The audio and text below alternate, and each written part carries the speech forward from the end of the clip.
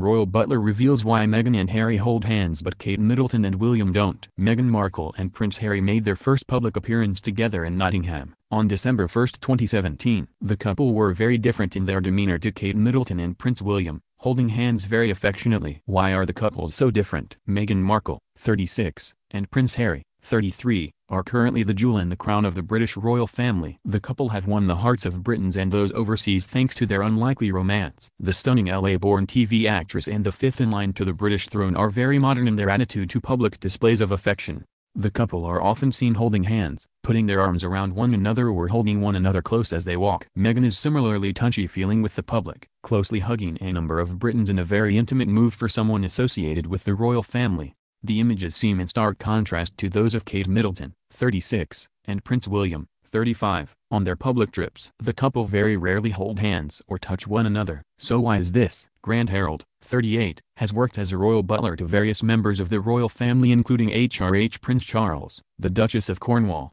the Duke of Cambridge and Prince Harry. He told Express Co. UK exclusively, "Of course, royals behave in a certain way. We've got to remember, Meghan and Harry are still in their engagement time. Of course they are going to be touchy-feeling." He revealed there are no hard and fast rules against public displays of affection in the royal family, so it is up to the individuals as to how they choose to act.